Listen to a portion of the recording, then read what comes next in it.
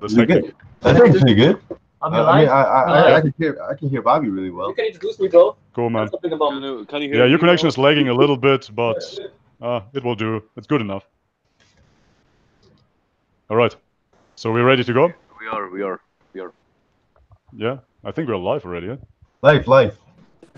Live. So you're the moderator now, Frank. Yeah. I'm taking the over. moderator. Okay, Frank. There he is, You can Charles. just, man. Guys, Okay. what up? Sweet. Today we have some technical difficulties, Frank, but I hope Frank, you can before make you start, a little bit louder. A little bit louder. Louder.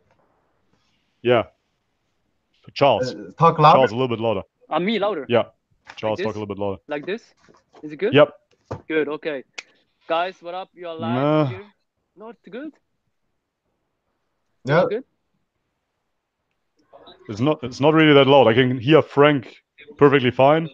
Your sound is like a 5 out of 10, so it's not really loud. Can you attach a headset or something? Headset. Or hold the phone closer? Charlie, why don't you just sit over here and do it like one headphone? Like. Take them off. Eh? Like this. Yeah, you could do that too. And like this, it's good. Better. Yeah, that's okay. Better. Kind of. Okay. So we do it without this way. Okay. A little bit. I will disconnect them. Let's just disconnect it. Hmm. Perfect. No, it's really good. Okay, good. It's good. So, Good. do you hear me? It's good? Hear me, Bobby, right? It's okay. It's okay. Yeah, it's alright, man. It's not perfect. You know? Okay, it's good. Fuck. It's perfect. alright. So, guys, Yeah. ni hao No. from Taiwan. We finally made it happen. It's not perfect, but we made it happen. I'm here live with Bobby from Bobby's perspective and our buddy Frank Yang. And what we're going to talk about today is good. What? Okay, just my assistant had to grab my phone. Okay, good. What we're going to talk about today, I don't really know so far, but I guess we're going to talk about like perhaps psychedelics, even spirituality. I know veganism was a big topic for Bobby. All kinds of stuff. Jed Mckenna, let's see. And before I start, I want to introduce Frank to my audience. Frank, do you hear me? Yep. Good. I don't see you, by the way. You don't see me. Yeah. I see him. You see him? It's like Okay, jumping back and forth. Really weird. Okay, so people see you. Okay, cool. So just a little backstory. I like to talk about how I found out about my guests. So Frank, I guess I watched your videos since like 2012 or 2011. And you started to make videos about like bodybuilding, the gym, like gaining muscle mass. But then funny enough, you went into like neurobiology and you ended up at like spirituality. And when I asked you to introduce your topic from your channel to like other people, you said it's about the transformation of consciousness. So can you talk a little bit about your evolution of your content? I first started doing just fitness, and then I always just wanted to transcend and take things to the next level. And so the first you get the body, and then the body evolves into the brain, and once you get into the brain, and the evolution of the brain turns into the mind, and the mind turns into consciousness, and then it goes all the way back because consciousness includes the body and the brain. Everything is rising in consciousness. So that's how did you make realization? What happened? When was it? When? Like how did you make this realization? Because I know people, they work out it since like 20 years, but they never make this connection. Genetics, bro. Genetics. What would It's you say? not genetics. What would you say about how did you found out about Frank's content? About Frank's content, yeah. So first and foremost, before we start, I want this on the record, so to speak. Frank, big fan, and I found out about your channel just around about 2 years ago, I think. And that was when you did the video on Rich Piana and Eckhart Tolle going on a Tinder date. Oh, dude. And that thing totally fucked my mind. I loved it. It's to this very day one of my favorite videos on YouTube, probably. Thank you. Yeah, and this is how I found out about your channel. Absolutely amazing. I just rewatched it right now before starting the podcast again with the non-dual nothingness cock. Fantastic work. So this is how I found out about you. Yeah.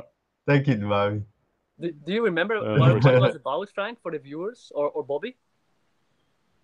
What it was about? Yeah, Frank. Now, the video about Eckhart Tolle and Rich Piana. Rich Piana. Okay. Yep. Okay. I think it was about like how they're both kind of like the same because they're occupying like two sides of the extreme. Rich Piana could be perceived as like pure ego, and Eckhart Tolle could be perceived as pure consciousness. And when something is pure, it's non-dual. So like Eckhart Tolle is like a non-dual consciousness guy, and Rich Piana is kind of like a non-dual muscle head. So they're kind of like in the opposite end of the spectrum, and that kind of make them the same. And then I think if you're in the one opposite side of the spectrum, it's easy to like flip over to the other side. Yeah, so like that's why like Mike Tyson's like smoking DMT and stuff too, you know. Yeah. Or Dorian Yates. Yeah, Dorian Yates as well. Right, Dorian Yates as well, doing ayahuasca, all kinds of ceremonies. Yeah. It's true. That's true. Yeah. This is the same with dietary dogmas as well. If you think about it, this is why you see so many ex-vegans switching to raw carnivore even. And you see them, yesterday they were eating oatmeal, today they're drinking blood. So it's really, it's true that you can switch from one thing to the other, especially if you are on that other extreme. I always like to say the pendulum has to swing back, so to speak, into homeostasis, and for that it has to go to the other extreme to balance itself out again. Otherwise you can't really understand it. But on the other hand, if you explore both extremes like that, you get an understanding of the whole spectrum. If you stay in the middle all the time, the so-called golden path, that's the path of mediocrity as well. So therefore you won't really understand the whole spectrum. By going to those extremes, you have a holistic understanding, right? I agree, that's totally true. I always say that too. Like if you have two sides of the extreme covered, you get the middle as well, you know? And about you, but I also want to talk a little bit about you because I was talking about you with Frank this morning, like talking about your story a little bit. Like you were like raw vegan, you became like a normal vegan, and then you had like issues. You became you went into raw carnivore. So what's the thing about you right now? Are you like back in balance, or what's new? Let me go turn on the AC real quick. You guys keep talking. Well, I wish I had one too. Yeah. So good on you. I wish I had one here too, man. I don't have an AC. I'm sweating my balls off. Okay. So. Yeah, no worries. So what's new with you, Bobby? Yeah, so first and foremost, we don't want to bore Frank too long with this vegan dietary dogma. Therefore, I'm going to cut myself short. And you even though on that note, I have to say that. No, you're annoyed. Huh? I know you're annoyed, but... On that note, before quitting veganism, one of the videos that made a humongous shift in my life, I don't want to lick your balls here or kiss your ass, Frank, but I have to say that as well, because I watched one of your later videos about veganism where you're in that sushi restaurant with the family, and you were describing how... Oh, yes. Oh, yeah. Yeah, you remember that one? Yeah, and that played a huge role. Oh. Yeah. It played a huge role because the thing is this, you know, I identified with a lot of things that you said, but on the same token, I found myself very restricted with that vegan label. And you cannot really truly navigate through this reality if you have any label. It is impossible, right? No matter what it is. Even if it is a religious label, let's say you are Muslim and you cannot eat pork, you will be in a restrictive situation sooner or later. With veganism, it is, of course, even more extreme, right? You will find yourself constantly battling dietary dogma, if you want it or if you don't want it. If you see somebody else eating meat, you will automatically think about a dead animal, and that is inescapable. Your thoughts will wander to that straight away. If you're vegan, it's impossible. And therefore, that was so restrictive, and all the spiritual practice, even though I hate that term, all the psychedelics, all the meditation and whatnot, all the traveling, everything came to that point where it didn't mean anything any longer, because I was so restricted that all those teachings couldn't be applied at all. And therefore, I found myself every single day just struggling with this label, meanwhile physically degenerating as well. And this is when I made the switch. And this is one of the moments when I saw that video of yours, and I almost fucking cried tears, man, because it was so beautifully put.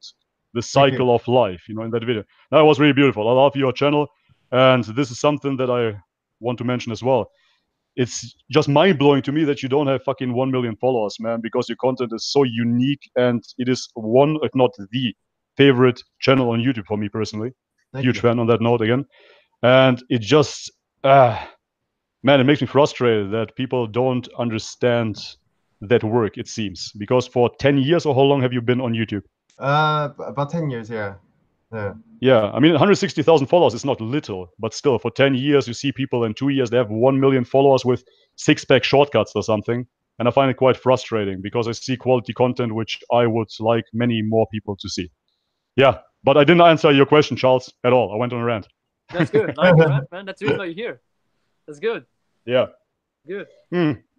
Yeah, about the extremes, again, I don't feel that I am going to those extremes consciously in that sense. It is not like saying, you know what, I want to drink blood and eat raw animal flesh right now, because that is a conscious decision and I want to shove it to the vegans and tell them, go fuck yourselves, take your lentils, piss off, I'm going to drink blood, right? That's not it. It is more an intuitive approach of a certain aspect in life that was missing.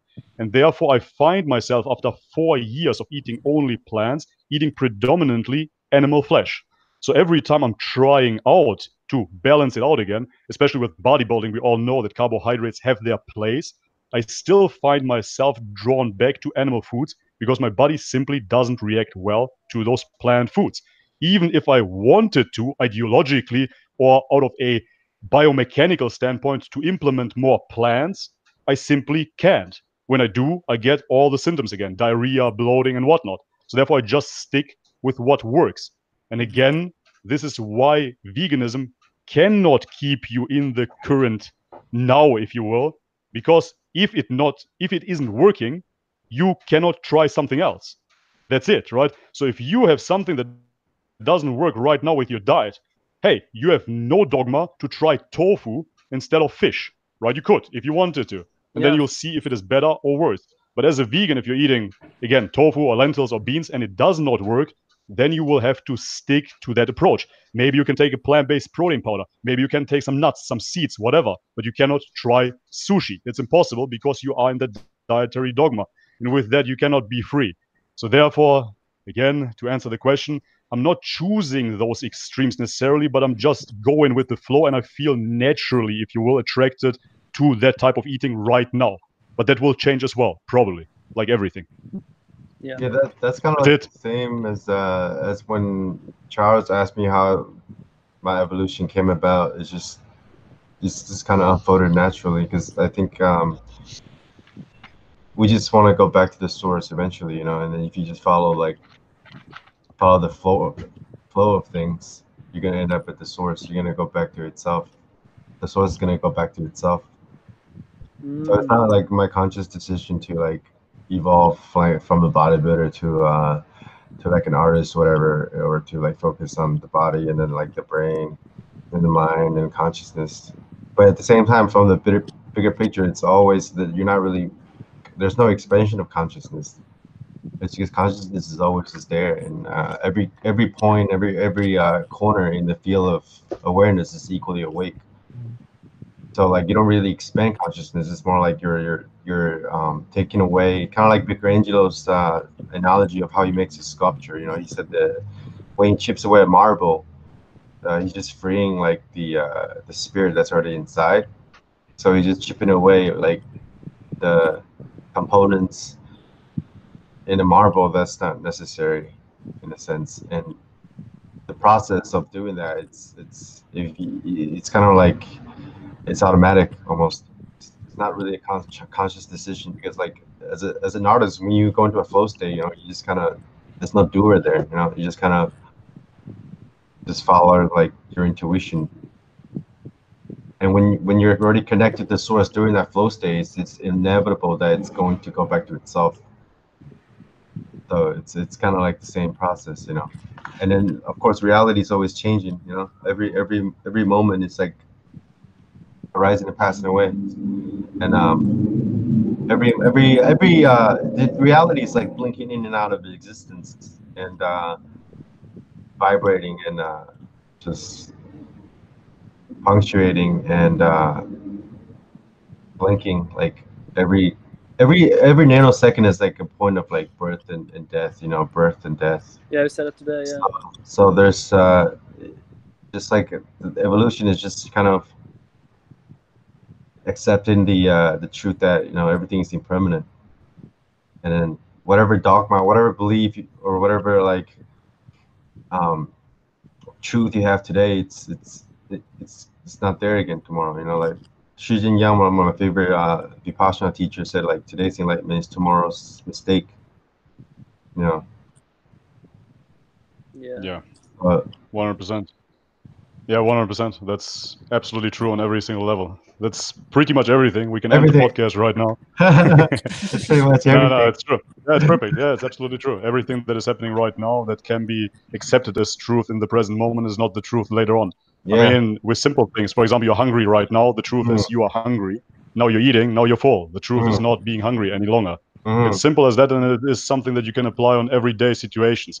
And this is why any dogma will always bring you out of that conscious awareness, if you will. I have a question for you, Frank. You said automatically first you were a bodybuilder, if you will, then you became an artist. Wouldn't you say that it is always the same nature, so to speak, in the background that is essentially manifesting itself through different perceived actions in this reality? But in the end, it's always the same spirit, for the lack of other words. Yeah, I think it's the same. I think it's yeah, right. Because like form is emptiness, you know. Emptiness is form. So like in the background, it's always it's the same, you know. Like I said before, every corner, every point in the field of awareness is the same, but like the manifestation of that emptiness takes on different forms, you know. And then it's for me, like on a more relative, like I guess personal level, like everything that I do, I just kind of have this goal of like transcending, you know. Like before I got into bodybuilding, I was really into like vertical jumps and speed, you know. Like I wanted to, like, that's how I started lifting weights. I wanted to like jump higher and like run faster. It was that noise. So like just that intrinsic kind of desire to keep, like, you know, taking things to the next level, you know. And then like with the vertical jump, that's like one of the best metaphors for it. Like my first video on YouTube is me like jumping on, like doing a box jump, and that's sort of like, it's a metaphor for like my entire like channel and my entire like journey in a way. So it's all like the same. It's all the same. Yeah. Like the thing about like non-duality is like it's never just one way or the other. It's always both and neither at the same time. Same but different, like they say in Thailand. Yeah, it depends on how you, like, which side of the mountain you're peeking through, you know. Like the mind and body problem. Like there's neither the mind or the body, but like if you look at reality from the inside, there's only like the mind, you know. But if you look at it from the outside, from like the third person, like more critical objective perspective, there's matter, or there's the brain, you know. But like they're really just one. There's only one substance. So a lot of people, they get boggled down into just looking at like digging the mountain through one side without realizing that when they dig from one side, they're also digging from the other side same time, you know. So it's all, yeah, it's everything is different but the same. It's always neither or both. So it's kind of like the cat, you know, that physicist, Schoenberg's cat. You know that? No, I don't know that one. No, I don't know that one. You know how they measure like the particles, right? And it's when they measure, you change its property. So like right, yeah, sure. Yeah, a particle is it's both a wave and a quote unquote point. You know, it's right. It's always like it's both and neither at the same time. So like, and then this physicist made an analogy of how you put a cat in a box, and before you look at it, it's neither and both dead or alive. And then like the act of perception, of course, sort of depends on, you know, how you perceive it changes its property. But like before you look at it, like it has a potentiality to be both dead and alive. Yeah. Schrodinger's cat, right? Yeah, Schrödinger's cat. That's it. Schrödinger, right? Schrödinger, yeah. So Frank, I'm curious. What do you think is the next level of? What? What do you think? Where's your channel going next? I don't know.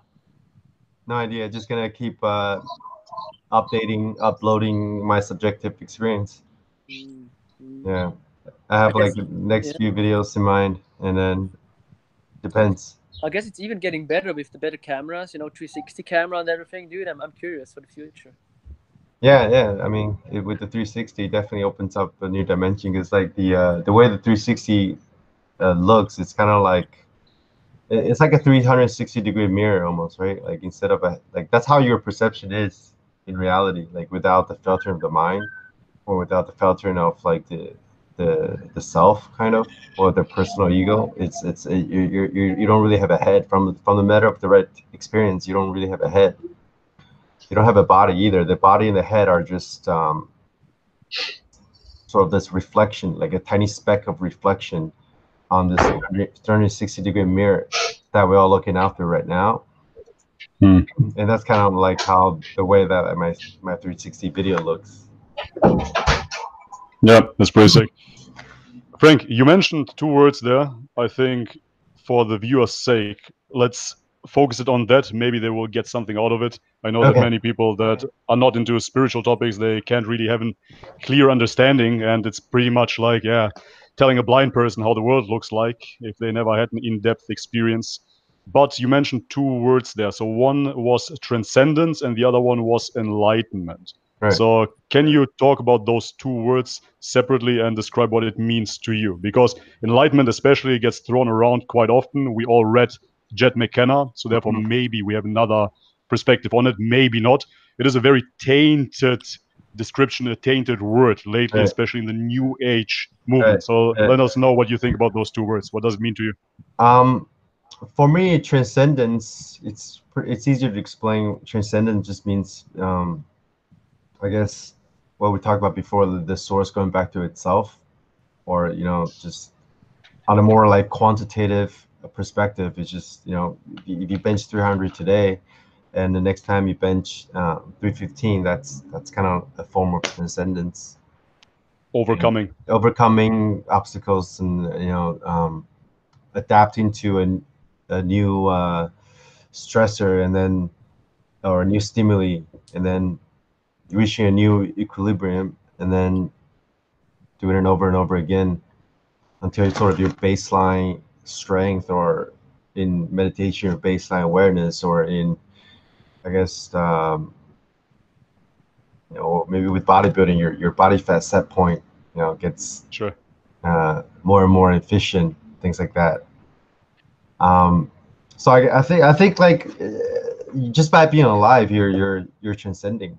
Like, doesn't really even if people who aren't into like self actualization, I think just by being alive, you're sort of automatically transcending all the time. Like even the process of like just reaching death, reaching old age is it's kind of like a transcendence, because like for me, I think death is like the ultimate like orgasm of life. When you're dead, that's when you really go back to the source, kind of. And and I think speaking of enlightenment and talking about transcendence, they're kind of interconnected. And when the Buddha's teaching, actually, if you want me to explain enlightenment, for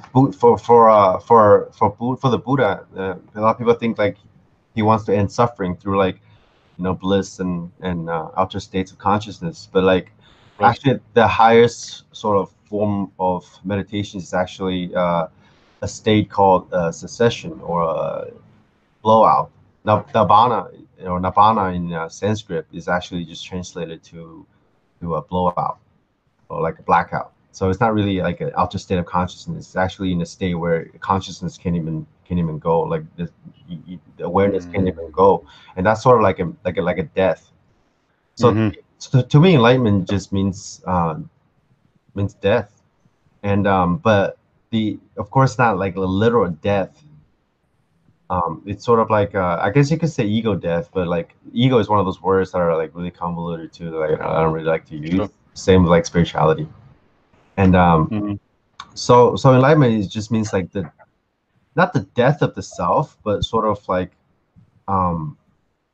the death of your perception of what the self is, kind of. And you can get really like sort of practical or sort of how should I put it, technical Yeah. with the term enlightenment, because like if you study the Sutta, the Buddha actually has a few requirements or insights that if you sort of realize them like experientially, then you could be said to attain enlightenment. And those insights are emptiness and no self and suffering, and they're interrelated. Yeah, that is fascinating, man. Because were you finished? Yeah. You can cut in. Yeah. No, I want to let you flow. This is why I kind of hang back here. Now it just reminds me of a not only one mushroom experience, but 3 consecutive mushroom experience that I had in Alkmaar, the Netherlands, before I started traveling the world 5 years ago. Oh, nice. Because what we did there is we barricaded ourselves with a couple of friends for 2 weeks straight. And we would just wake up and on empty stomach, we would start eating mushrooms instead of breakfast, right? So we would just try to see what is there, what the true origin of all is. Yeah. And our approach was, let's try it with mushrooms. So we're going to start eating in the morning for breakfast, for lunch, and for dinner, right? All day, just mushrooms. And on the last day of those 2 weeks, I already experienced ego death, but now I really want to push the envelope and see what is beyond. Because the ego death, my frustration with the ego death was that it was still occurring in this reality. So even though after the ego death, I didn't identify with Bobby any longer, and I could see that all of this creation is basically I, and there is no separation, I was still frustrated that I found myself in creation. So I use that analogy of a simulation in that sense. If you would imagine reality to be on a main server, I still was in the server, and I couldn't observe the computer from the outside, and that frustrated me. So therefore, I want to push further, and I ate 30 dried grams of magic mushrooms. On that note, for our viewers, 5 grams is already considered a heroic dose by Terence McKenna. And with that, I reached again this ego death, and I got outraged. I was so angry that I couldn't go further, and I said, all right, now I need all the mushrooms in this room. And my friends got together, they gathered, they couldn't take anymore. They started cooking mushroom teas, they started chopping up mushrooms, and in the end we had like something around 100 dried grams of mushrooms, and I started eating and eating and eating and eating. It took me around about 1 hour to physically eat all of those mushrooms, and I want to see what's next. What is after understanding that there is no self? And this is when I totally passed out. So that was the threshold. There was only darkness and nothingness, and there was no existence. So no self seemed like the last step before nothingness. But nothingness is something that cannot be articulated. In reality, it looked like that I woke up around about 10 hours later. Totally shocked, totally blown out of my mind that I'm still existing. Because before that, I had no recollection of what just happened. So therefore, your story just reminded me of that the extrapolation of no self is no existence, and there is absolutely nothing. Yeah, that's great. Yeah, that's exactly what I was going for. But I think it's the insight that you gain from like the moment before you lose consciousness and the moment that you return. Those are the most important sort of moments for insights into no self, because like at that moment you see how the entire structure of reality, the entire structure of the external world, or quote unquote external world, or your entire structure of the self or the matrix is constructed. And once you kind of sort of see how that is the case, how like everything is arising and passing, even like your whole existence is arising and passing, then you sort of you come back, you exit the screen of like the video game or the computer frame, whatever you want to call it, the program, and then you come back and then you keep playing the game. Exactly. Yeah. And you play the game even more enthusiastically, if you will. At least that was my case, because you understand that there is nothing else. Yeah, I agree. I think a lot of people think like if you get into this spirituality thing, you're gonna lose motivation to like do things in life, or like enjoy the pleasures of life, but I don't think that's true. I think like you enjoy it even more, like you feel things even deeper, because without the filtering, of the self, or at least the belief of the self, you actually feel the sensations or feel the emotions of that's occurring in consciousness more. Yeah, and then absolutely. I would say. No, and go. you're just less attached to whatever you're doing, and by being less attached, when we kind of go back to the beginning of our conversation, you just like sort of more in the flow, more in the now, and then you're just like you're more present, and you just sort of embrace and engage in activities more fully. Yeah, 100%. Yeah, I would say that this not being engaged in life so much any longer is a in-between stage. I do not know where I read this. It's a pretty famous, again, a spiritual quote of before enlightenment, the tree is just a tree. During enlightenment, the tree is not a tree any longer. And after enlightenment, the tree is a tree again. Right? So therefore, you basically live as nothing happened, but with a complete other, I don't want to use the term intellectualization, maybe some sort of internalization, if you will. It becomes pretty much the same again in the end, as if nothing truly changed. For the lack of better words, we use our old names again, and I say, hi, Frank, and you say, hi, Bobby. And that's how we have to refer to each other, even though we know that there is depth to it. Yeah. But in the end, what should I do? Should I call you transcendent being, Frank, came down here, pure consciousness, man? I need to use some terminology, right? So therefore, we call each becomes other tree again. Mingling in Taiwan. Mingling. I guess. Mingling? What is that? Like a joke, yeah. We've been calling everybody the girl that he pulled last week. Mingling. What is a Mingling? It's the name of a girl. It's a name of a being. Yeah, it's a girl. It's a girl. It's a label of a meat suit that he made a hole in. Yeah, exactly that. Yeah.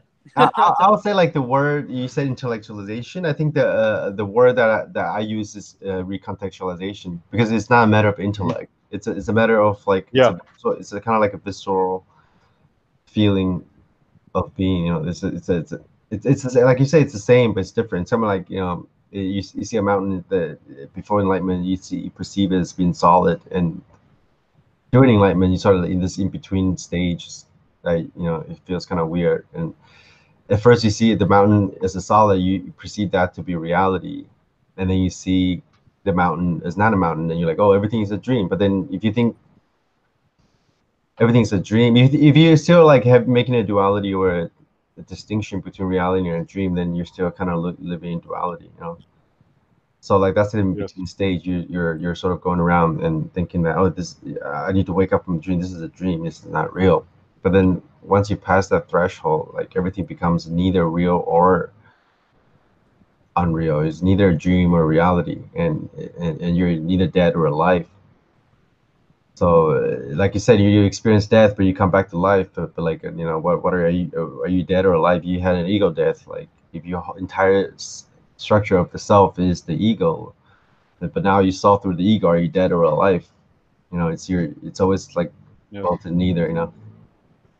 And same with the whole like enlightenment concept, like we talked about before. It's at the same time like everybody is enlightened from a certain perspective, from one side of the whole, from one side of the mountain, looking through this one side, everybody's enlightened, because like awareness, everyone has awareness. Awareness, if you're aware, if you're talking to me right now, you're aware, and like I said, every corner, every point in the awareness is equally awake. But it's enlightenment that's getting enlightened, not the person. The ego or the self, it was never alive, because the ego is just a thought. Thoughts themselves aren't really alive, because one thought can't really think another thought into existence. Just like the sensation on your forehead can really feel or perceive the sensation on your knee. If your knee is hurting, and then you have an itch on your head. Those two sensations are distinct sensations, and it's awareness that's aware of them. It's not like one sensation is aware of the other sensation. So one thought is never aware of the next thought. It's awareness that's being aware of those thoughts. But that awareness is always there. And so it's like your whole entire existence is just like awareness being aware of itself. Or if thoughts are like you are aware of your thoughts, but that's the same thing as saying that's just awareness being aware of itself, and that's it. There's nothing more to it than that. It's just, and that's why a lot of gurus tell you that you're enlightened, because it's wakefulness that wakes up to itself, and it's never been asleep in the first place, because the same awareness is you're looking out through the same like field of awareness you are now, but as when you were like a baby, so it's always Right. just there. And then, Right. but The awareness is the same. The focus is different. yeah. The awareness is always just the same. And then that's the same thing as saying the ego can never be enlightened, or the ego can never be transcended, because the ego is just like the chair. But then when you perceive the chair, you perceive the self or perceive a thought, you give awareness to that object. So in that moment, that object is aware, because there's only awareness. Yeah. Yeah. What do you think about the pursuit of permanent ego death? I don't think the ego is never alive, so you can never be killed. So if you keep if you keep pursuing an ego death, that's actually like, in a sense, quote unquote, making the ego more alive than it is, because you're making it into a thing. To me, the ego doesn't exist until you like make it to be, It's like you imagine it to have some kind of impact on something, and you imagine it to be negative, or you imagine it to be alive. But the ego is just another thought, and all thoughts are just arising and passing, kind of like the blowing of the wind outside, or the barking of the dogs. So you're trying to kill your ego, or trying to stop your thoughts, which a lot of people think it's like the bedrock of spirituality. It's almost like trying to stop like the wind from blowing, or trying to stop an earthquake. It's as absurd as that. It's just a natural course of things. Yeah, part of the game. Impossible to erase. Right. Yeah, exactly. It's just the character of the avatar. I like to see it that way. The character of the avatar. Right. I'm playing here like a GTA basically. So therefore, why would I like to delete Franklin or Trevor in GTA 5? This is how I see it. Doesn't make sense. You can't. Yeah. Yeah. Might as well have fun with it. Yeah, and then if you try to kill the ego, is just like, there's just pixels that are there, and like I said, emptiness is form is emptiness. It's all just different manifestation of nothingness. It's like the ego is completely empty and insubsequential, So there's no point trying to capture or try to like delete something that was already deleted. It wasn't even there.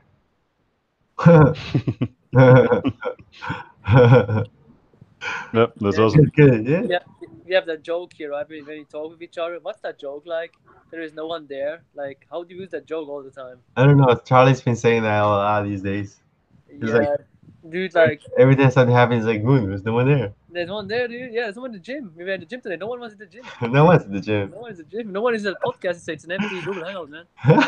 There's no one here, dude. Oh. Yeah, feel that. Dude. Yeah. Just say something, Bobby. My mind is blank. Good. Your mind is blank. No, actually, I'm hanging. It's good that there's no one there. I'm actually hanging back, and I'm waiting for you to steer it into some direction, but I don't think that will happen. So therefore, we can just freestyle it. Whatever we might want to talk about, we can. It's cool. I have something interesting. Have you guys seen the podcast with Joe Rogan and Ben Grötzl? I think I haven't seen that. I think I did. I think I did partially. That's the transhumanist guy, right? Yeah, he goes in a really interesting direction, because I don't know if it's he that said that, but there is a Buddha project. It's called the Buddha Project, and they're trying to engineer basically enlightenment through artificial intelligence. Okay, so they talked about that on Joe Rogan? I found out about that in, I guess, the book of Ben Grötzl. I saw the podcast, I bought his book or downloaded it somewhere, and then I read it in the book. Yeah. Okay, so but the author went on Joe Rogan. Yeah, exactly. Okay, cool. I'll take a listen. Because me and Charlie were just talking about how, like, on Joe Rogan podcasts, like, no one's ever talked about non-duality. So I was surprised someone was talking about engineering enlightenment for AI. I want to check it out. I mean, bro, there is no one on Joe Rogan's podcast. It's like no one is talking there, man. No one is talking. It's an empty studio. It's just God fapping to itself. Yeah. Everything is just God fapping to itself, happen to itself. Yeah. But yeah, it's interesting. There was no one on Joe Rogan, like, I guess, talking about enlightenment. Yeah. I guess Sam Harris is pretty woke, but he was never going really deep. Yeah, he never went really deep on the Joe Rogan podcast, I feel like. Yeah. But No, it was very political. yeah, he's always political. But have you checked out Sam Harris's meditation app? It's not bad. It's pretty good. He goes. No, I haven't checked it out. He goes pretty deep in it. Yeah. Yeah. Anyways, Charlie, you can tell us about like the guy. Tell us about the podcast. Yeah. What did you say? What's the plan with the Buddha project? Yeah. They basically want to. There's another guy called David Pierce. I guess Bobby has heard of him already.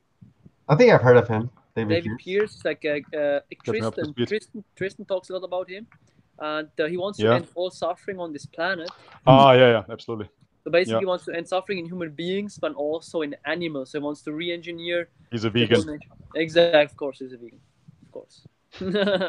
And I mean, the idea is not bad, to end all suffering. But basically, the whole thing means that if you want to end all suffering, you need to end all life. Otherwise, you can't. Exactly. That's what we talked about before, Yeah, that's it.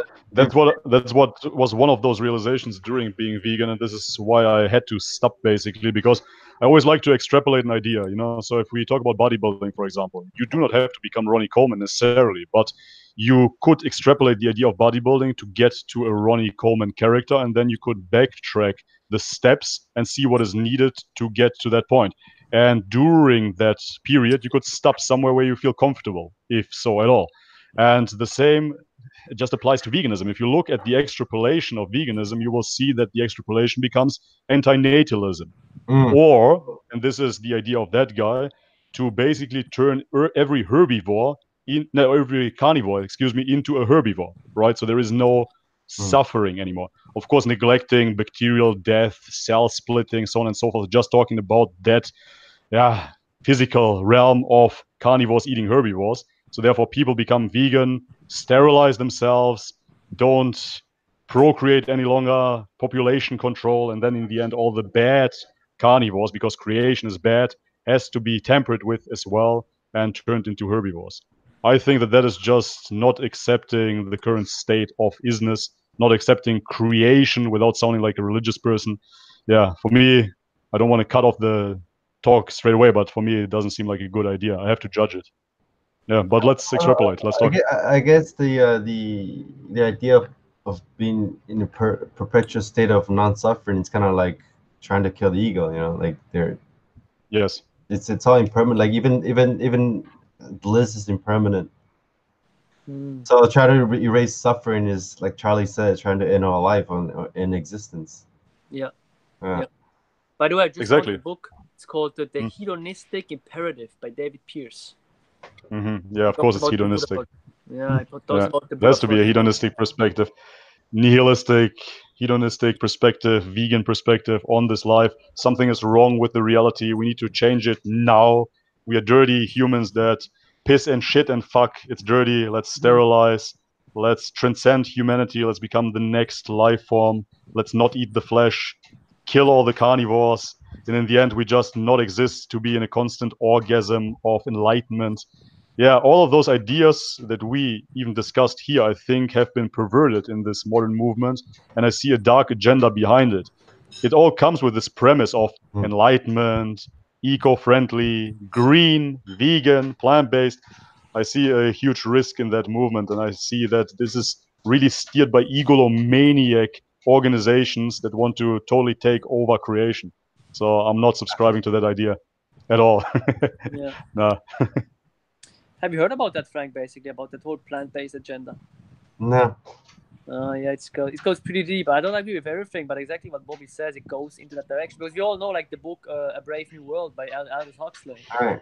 And there they also don't eat meat anymore. It's like kind of forbidden. So people become like kind of docile and, like chill, like low libido. And some people really struggle with veganism and have exactly these symptoms. So people say, or some people say, okay, could go into this direction. That we don't eat meat, like in a couple of years from now, people get weak and we get empowered. Damn. Oh, wow. It seems to be it seems to be an infiltrated movement. So if you look at the origins of veganism, you will see that, sure, in Jainism, Buddhism, Hinduism, it has been a practice to transcend the animal body, the flesh, so to speak, through a form of asceticism, right? Fasting, abstaining from flesh foods. So in order to lighten the body, if you will, and to understand what consciousness, what spirit is, if you will, and to get away from humanity. Because if you are involved, if you're embedded in very human tasks such as eating, socializing, fucking, it's very primal, and it can keep you away from actualizing your consciousness. Not that it has to, but it can. So therefore, to abstain from those things, to not talk, you know it yourself. You went to Vipassana retreats, to eat lightly, to not eat what the human body desires, the flesh body, can bring you more into this conscious awareness state. And this movement, this original spiritual movement, has been infiltrated by Rothschilds, Rockefeller, so on and so forth, and especially Primal Edge Health. Tristan Haggard has a great podcast on that show, and he talked about one guy in particular. His name was Lord Birkenhead, and there was this article from 1925, I believe, so almost 100 years ago, and he described the world in 100 years. And he talked about that, yes, it is true that cellulose, plant foods, cannot be digested by humans. So therefore, we will replicate it in a laboratory, plant-based meats, and then we will go a step further and create lab-grown real meat out of tissues from animal excretions, and we will feed it to the slave population, so to speak, right? Weaken the society to population control again. So to lower this dirty human flesh virus here on this planet, eradicate it all, and leave the real meat for the ruling class. Sounds pretty dark. I went on an excursion, but yeah, there's always two sides of the spectrum. Yeah, it's an interesting tale. Yeah, because like from the perspective of the absolute, like there's nothing wrong with reality. You know, like everything's perfect. Like me and Charlie kind of talked about this these last couple of days, when I just feel like, you know, like you can't really make a mistake if you're connected to the flow, you know. Right. Like there's no mistake to be made, in a sense. And even when you feel like you're sort of altering reality or trying to change something, that's where even if you feel like on the relative level you make a mistake right now, like from the perspective of holism, that the universe sort of has a way of like course correcting itself almost. And like if the universe is infinite, then you can't really have a mistake with the infinity. You know, like, you know what I mean? It's hard to put into words. It's like even the feeling of making a mistake is part of the process of perfection, in a way. Right. So like, yeah. What do you? Like you said, go. It's always one way. It's always one way or the other. You know, like it's always both this way or that way. So like, yeah, you can try to change things, but at the same time, like nothing's changing, nothing's moving. The whole universe is standing completely still. But on the other side of the extreme, everything's moving extremely fast. Kind of like Einstein's theory of relativity. When everything's moving really fast, near the speed of light, everything just slows down. Everything comes to a complete halt, in a sense. So, you know. What are your thoughts on transhumanism? What do you think about that movement? I like the idea of it, but like I haven't really bought into it too much recently. But like I think, you know, I think it's just a natural progression of things, and along the way, like there's gonna be, it's gonna cause some kind of destruction, obviously, kind of like the '60s when there's a psychedelic revolution. You know, there's a lot of fucked up things happen, but then there's a lot of beautiful things, a lot of progression that took place too. So I'm actually pretty excited about it. Yeah, I'm on the fence about it a bit because I used to be 100% bought, basically. I bought into the concept. I loved everything about it. Looking back as a young child, one of the reasons why I got into bodybuilding is because I was overweight. When I was 9 years old to 12 years old, I was constantly overeating and I was a fat, chubby kid. And then once I got the tools, so to speak, to lose the weight, I got obsessed with transcending, to change the human body. I was always watching Power Rangers, Iron Man and whatnot, and there was always this fantasy of overcoming the weakness. And transhumanism, basically gave me a hope in that sense to see, this is actually really possible. One day I don't have to be a mere mortal any longer. we can become gods, so on and so forth. But now seeing who is behind that movement, I have to say that I'm not looking at it from the same perspective any longer. Because if it truly would be some godly force that is manifesting itself in a technocratic vessel of God knows what kind of performance technology here, then I would say, yeah, cool, all right, let's listen to this new consciousness that is arising. But in many ways, it's just people that are programming an algorithm. And I see it with YouTube as well. So as I said already, your channel, for example, in my opinion, isn't getting the exposure that it should. But if you would use some titles that are saying, shocking transformation, crazy Frank Yang is doing this and that, I think it would get more clicks. And then you would have to censor yourself as well. So in a sense, what I see with YouTube is we are conditioning ourselves. You can see it in lab-rat experiments. They put a little bit of sugar here, a little bit of cocaine there. Then they put a trap here with electricity. When the mouse runs into the electricity, it decides not to run into it. It's not like somebody forces the mouse to get away from the electricity, but intuitively it won't go to that spot, but it will go to the sugar. And it's the same here. When I put something on YouTube that is controversial, I will get demonetized, right? If I choose to do something more user-friendly, I will get monetized. So thumbs up, a pat on the back. Congratulations, you're on the right path, right? Then you use a specific title that gets more clicks. So if you follow that, you're basically conditioning yourself. Therefore, I cannot see this algorithm or the technology that we have in place right now as something benevolent and something absolutely neutral, because there's always an agenda behind it, it seems. There's somebody steering this into a certain direction. And yeah, the same with anything, right? 5G, the control of the masses, social media, which has become the new TV. I do not think that this transhumanist movement can be neutral and can serve the humanity. I don't see it any longer, unfortunately. And therefore, yeah, I see it as a very, very dark force taking over population in a bad, quote-unquote way. Yeah. That's interesting because I was... just go on, Frank. I was just thinking that also from a certain perspective, the devil is God, you know, because like a God that's omniscient or infinite must include evil as well. Yeah, I agree. I call this concept spiritual racism, if you will, a non-understanding of duality. Many people talk about this in quote-unquote bad trips when you try to label something, and they ask me how to prevent a bad trip. I'm like, dude, you know, if you don't label it, then you don't have a bad trip, right? It is the acceptance. So if you take the example of a regular human, right? So let's say a happy guy goes out of his doorstep, goes through the city, and sees many, many people and is super happy about his experience. And then let's take the same example, but now the guy is a racist. And he goes out and he sees a foreigner, then he sees a black person and he gets outraged. His day sucks. So it's not that the reality sucks, it's his perception, so to speak, right?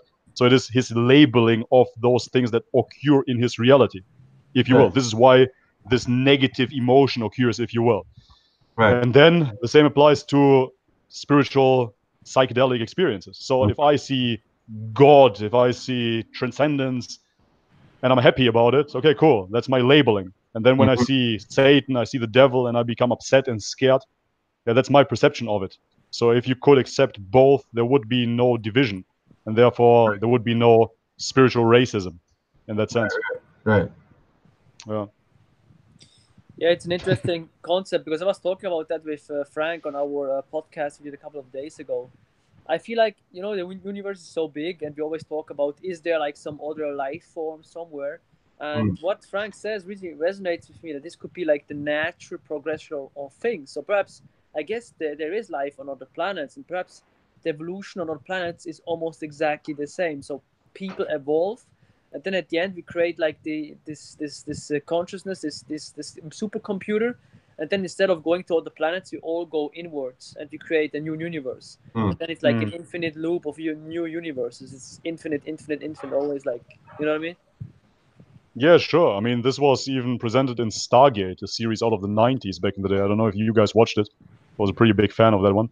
And you can't even travel physically because the distance is just way too far. And therefore, either you have a Stargate which connects nearby planets, or you have like an universal internet where you can connect consciously, or you can send some sort of machine and embed your consciousness into that.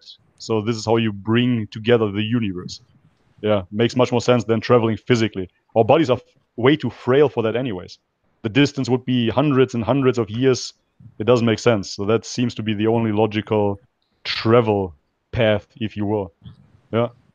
Yeah, Could be. but Who knows? me and Charlie were talking about today after we did the guided meditation.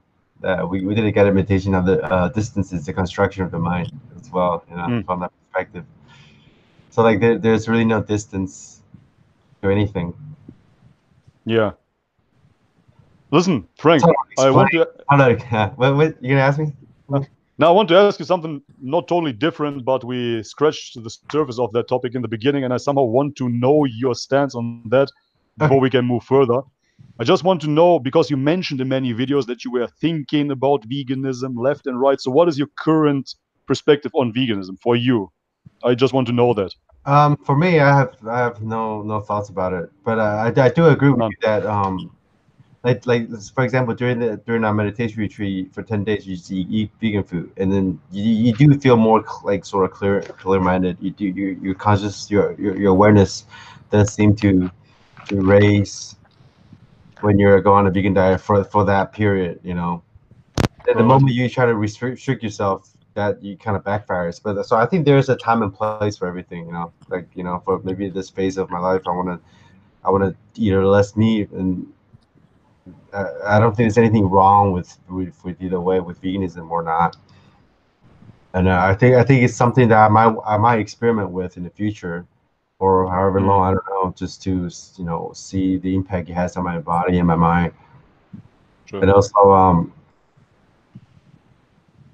yeah, it's kind of like no fat, you know. It's like I think veganism is it's kind of like no fat. It's like if you're not attached to the no fat of diet. Yeah, it's like if your identity is not attached to it, then I think you can experiment with it.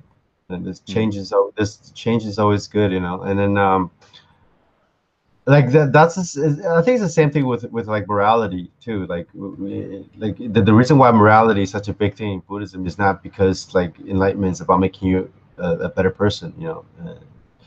The reason why morality is a big thing and why people infiltrate it so much nowadays in like if you go to ask any Buddhists today, like in Taiwan, for example, like they think like morality or compassion is like the only thing that Buddhism is about, which is just not true. You know, Buddhism is about like, you know, understanding and contacting the ultimate reality, and because it's hard to get into that state. You know, it's hard to like meditate or steal your mind and get insights into the ultimate reality if you're thinking about like the shitty thing you did yesterday or something like that. So like the precept of like of the Buddhist teaching is so that you can have a mind clear enough to not think about your bullshit so much, that you can sort of, you know, receive some insights into the ultimate reality. But ultimately that's sort of like a byproduct and sort of like a means to an end, not really like the end goal. So I think Buddhism is veganism is kind of like the same concept for me in my mind. It's like, you know, it's a good tool to use once in a while maybe, but like I'm not like attached to either, you know, veganism or not. You know, it all depends on context and like the situation and like where you are on your journey and stuff. Right. Yeah, no, that makes perfect sense. So you mean you follow those moral pathways in order for you to not fuck up in real life and then to regret it, quote unquote, right? So you're just in this constant state of no external failure, basically, so you don't have to fluctuate and feel like you're a bad person, but at least that constant can be stable. Is that what you mean? It's almost like it's sort of like it's just like something that you can practice here and there in order to, you know, for lack of a better word, transcend. Yeah, so it's kind of like it's just like there's a space for it, like there's some kind of benefit to it, like here and there, if you don't like let it backfire. Yeah, absolutely. I think those are just correlated. It depends on the person too, you know. The Charlie Charlie might reach the next stage of consciousness by being a raw vegan, and I might not. You know, you'll I was a raw vegan. yeah. So it all depends on the individual as well. And like I Yeah, said, sure. where that individual is on the spectrum of his journey at this moment. I mean, it's, That's fun, Yeah, it's funny. absolutely. It's funny you say that because since I hang out more with you, Frank, I started to drink more alcohol. So perhaps my next stage is to eat less healthy and to just let go. But then don't get attached to the idea of letting go too. You know. Yeah, that's good. Yeah, Yeah, that's a good point. So you feel like Yeah. veganism is also like fasting, right? More or less like a tool. kind of. 100%. Yeah, I think 100% fasting practice. to put it in a more like like moderation. Moderation is everything. Like take the middle way. If you want to just be safe, take the middle way. But at the same time, middle way, like Bobby talked about. Me and Bobby both agree that when you have two sides of the extreme covered, the middle way is covered as well. So taking the middle way is actually the same as saying to take two sides of the extreme. Depends on like the context and the situation. So it's all kind of Exactly. like. And the question becomes if you can even go the middle way. It's always easier said than Yeah. done. Yeah. I'm sure that, I don't know, my parents told me as well to go the middle way. Yeah. But what does that mean? And Where's can you yeah. even? Well, where's the Are you middle way? genetic? Where's the middle way? And are you genetically predispositioned to be chilled and to go the middle way? Can you even cope with that? I would get depressed if I would, probably, And right? Because that is not my nature. right. The middle way is Yeah. always changing anyway because everything is changing. Once you reach Exactly. the middle way, it's not the middle way anymore. Like once you reach the side, the extreme, it becomes the other side. So like, it's kind of like what I said before. You're not really moving at all. You're not going anywhere, but at the same time, you are. Yeah. Yeah, you kind of Absolutely. sitting still. Because if you Yeah. connect, To close up the chapter of veganism, I just want to know your opinion on it in this why. So for me, to summarize this, I agree with that. It is a practice that has its place. It is practiced for thousands and thousands of years. A fasting practice, an ascetic practice, if you will. If you treat it as such, you can temporarily achieve new knowledge, if you want to call it that, to get away from the flesh body, to malnourish your flesh body, essentially, to understand different aspects, to focus on others. But in the end, if you stick with it, the ultimate enlightenment, the ultimate transcendence, this is what you said already, Frank, it is death. And this is what veganism would lead you to. If you would extrapolate the idea of dietary veganism and you start with a whole food plant-based diet, then you go into a raw vegan diet, then you go into a fruitarian diet, because fruit is the only karmically free food that you will get on this planet, so to speak, the only food that is given to you with no violence. You can pick it off the tree, and then you extrapolate that again, and you don't want to do any harm. You start to become a liquidarian and then a breatharian in the end, and you try to transcend. Biological limitations are still real in this realm. So therefore, yeah, I know we hear stories about real breatharians, but as for right now, I have to see one that is truly successful. What that truly means is to die. So if you sit for 2, 3, 4 weeks with no water, no food, you will essentially die. So you will transcend that way, one way or the other.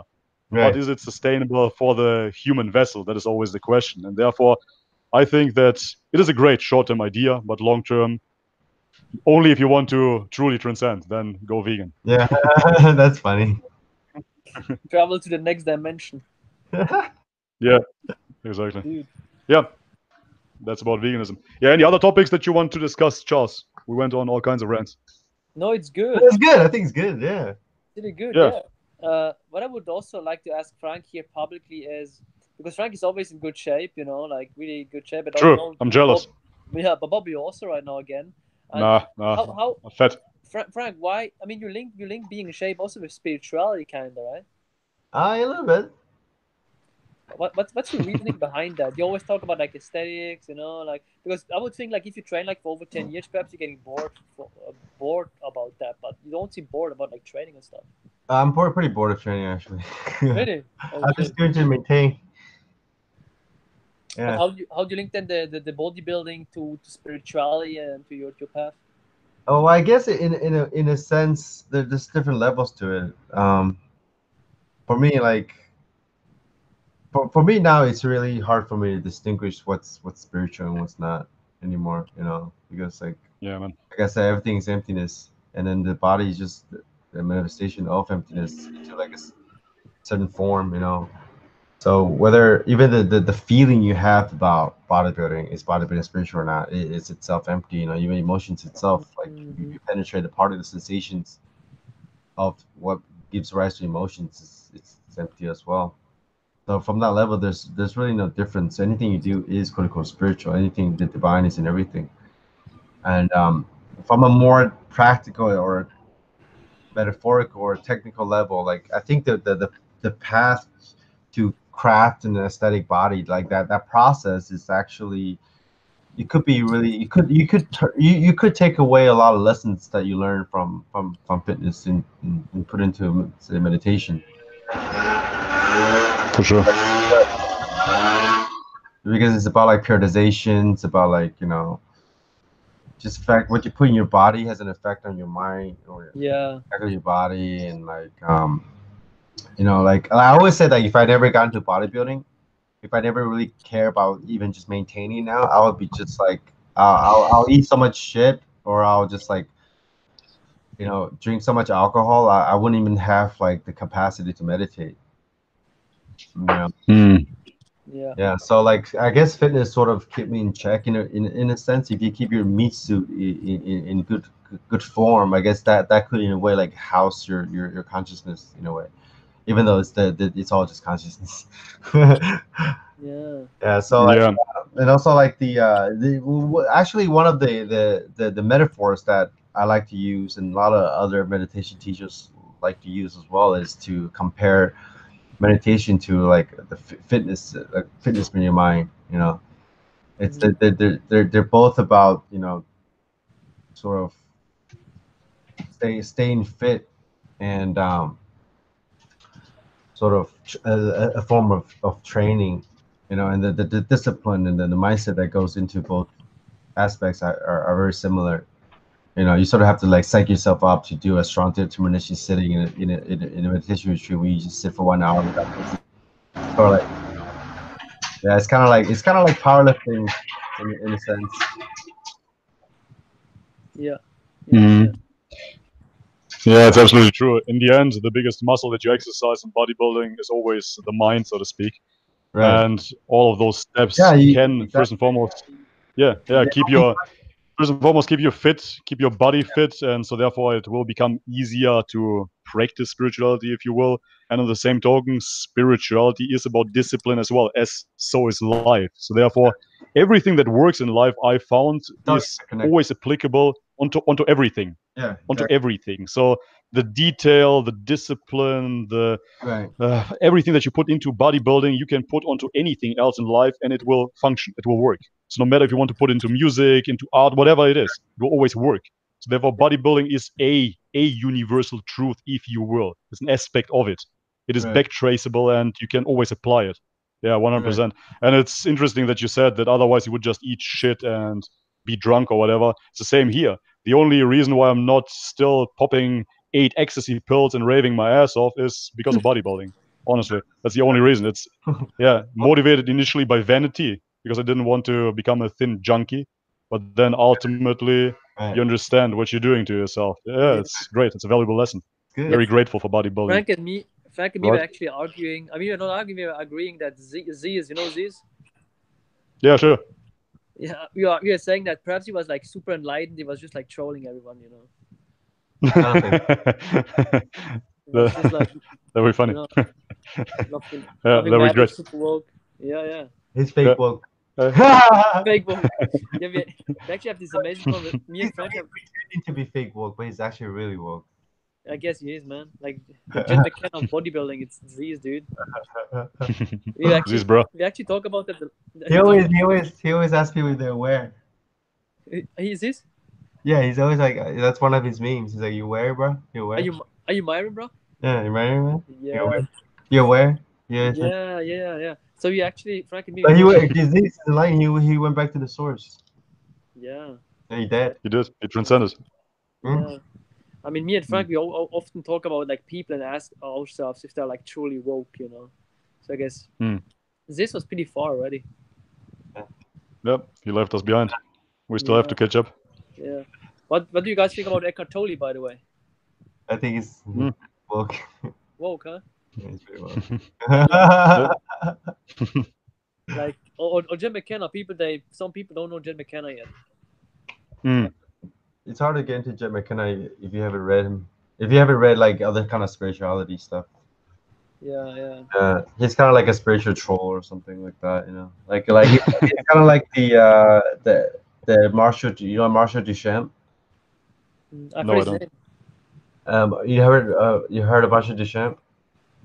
No, I I've heard his haven't. name. Who's that? He's like an artist, but like he got into he put a toilet in an art gallery and he calls it art, and he was just trying to make people question what art is. You know, it's kind of like Jed McKenna style. He's a like an anti-art artist kind of, yeah. But I like that kind of style. Your style is pretty similar. You could think of him like that.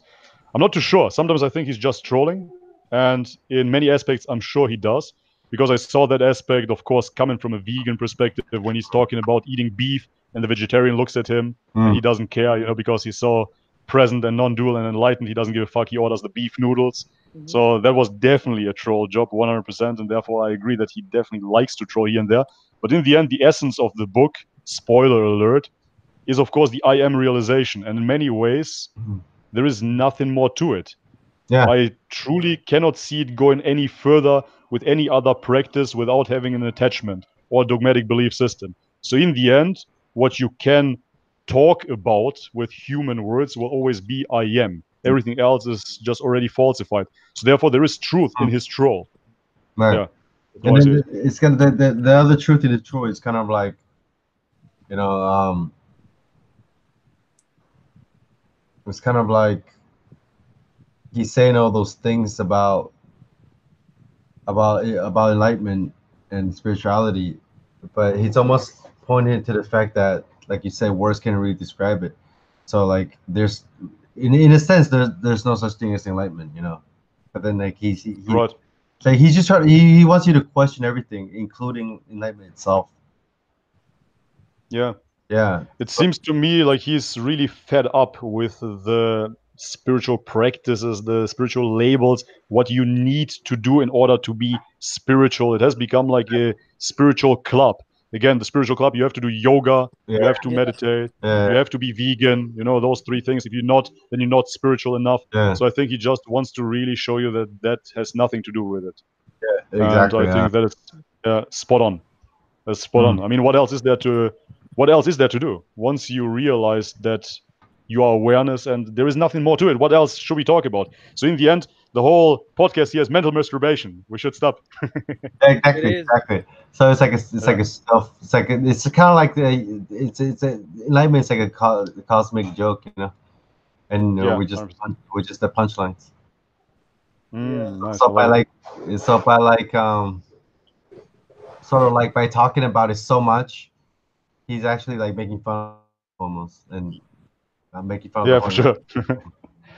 Yeah, because you're getting away from it. It's ridiculous. It doesn't make sense. It's as if we would sit here and talk for 3 days and we don't go work out, but we're talking about bodybuilding. Yeah, kind of. It's kind of retarded. Yeah. It's kind of retarded. I don't know if you know Miyamoto Musashi. Miyamoto Musashi, the greatest samurai. I don't know. Yeah, that's my tattoo here as well. I don't know if you can see it. So it's Miyamoto Musashi, and he lived in the 1500s in Japan, the biggest, most famous, most accomplished Japanese Ronin samurai. And there is this beautifully illustrated manga called Vagabond about his life story. I can only recommend that, man. It's for me personally the best piece of art that I've ever read, that I ever saw. And there's always the constant talk about the ego, the constant talk about becoming something and then not becoming. And it's this constant battle, and he finds himself surrounded by 3 samurais, and they're just talking about the sword. And he gets this frustration, and he said how ridiculous the scene is, that 3 swordsmen are sitting together and they're talking about the sword without using it. And that scene on its own, when you try to analyze, you see what it really means. It means that, if you talk about something, you abstract the whole meaning of it, and in the end, you're getting further away from it than you've been before. Right. Exactly. The spoken Tao is not the Tao anymore. Right. Yeah. Okay. Yeah, man. That's Good. good. I guess That's it's, good. That was a good ending. Right. Can't I think talk so too. about it anymore. yeah. Hey, We bro, could it was talk great about meeting that you, man. for hours. Awesome. Yeah. Yeah, it was great connecting to Frank, you. where can, Thanks to Charles. Frank, no worries, dude. I wanted to connect you guys because I always love to connect people, man. It's kind of my role here. Yeah, thanks a lot, man. It was awesome. So, No, it's fun. Huh? no worries, dude. Bobby, when are you coming to Taiwan? Oh yeah, that'd be When am I fun. coming to Taiwan? Charlie wants Yeah, it to would move be awesome, man. next year. Yeah, I'm coming Oh, back you're to moving January, there? so perhaps January, yeah, come that's out or awesome something. because I'm planning on going back to Thailand in December. First and foremost, we're gonna go to Australia and we're gonna do the farming documentary. So that will be around about October, November-ish, and then December I'm headed over to Thailand. And yeah, whilst in Asia, why not, man? If you guys are up there, I would love to visit. Sure. Dope, dude. Dope. So I guess Sweet. I would just want to tell people that are listening here, Bobby, if people want to find you, I guess, where can they find you? YouTube channel is the best. Yeah, sure, man. YouTube channel, Bobby's Perspective, bobbysperspective.com, Instagram, Bobby's Perspective. Bobby. Enough Bobby. Aye, that's it. Enough. It's no one there anywhere on that YouTube channel. There's no one there. Empty videos. Exactly. Nothing to watch. 260 empty 0 videos. clicks. Just an empty I love screen. that. Good. Yeah. And Frank, for you. Yeah, so I'm gonna re-upload this on my channel as well. So therefore, everybody, please check out Frank Yang's channel as well, and of course Charles Rufio. Everything in the description box. Hey, did I pronounce that right? Is it Rufio or how do I pronounce it? You pronounce it French. It's Rufio, yeah. But now I'm just Yeah. called like Coach Charles. No one can pronounce it. Coach Charles, done. Yeah. I out. transcended my name. Yeah, transcended it. Jesus Yeah. Christ, Yeah, so perfect. enlightened, so spiritual. Good, huh? Good. So yeah, for everyone, thanks a lot for watching. Also, thanks a lot to you two guys to do the podcast. Like I wanted to do that for so long. It's so Thank dope you. we were able to do it. Yeah. Frank, you can just end the live stream. You click on the button and then we are going, man. Oh Go fuck! to the next Transcending, dimension. bro. Go to the next dimension, dude. Press the button. Where's Do it, the man. Transcend us. Yeah, dude. Beam us up now. Just click stop broadcast. Yeah, like transcend. Yep, that's it. Let's go. Peace, bros. Peace Bye-bye. out, man. Good talking to you. Awesome, man. Good talking to you, brother. Peace. Cheers, man. Cheers. Bye. So Bye. here. Press the button.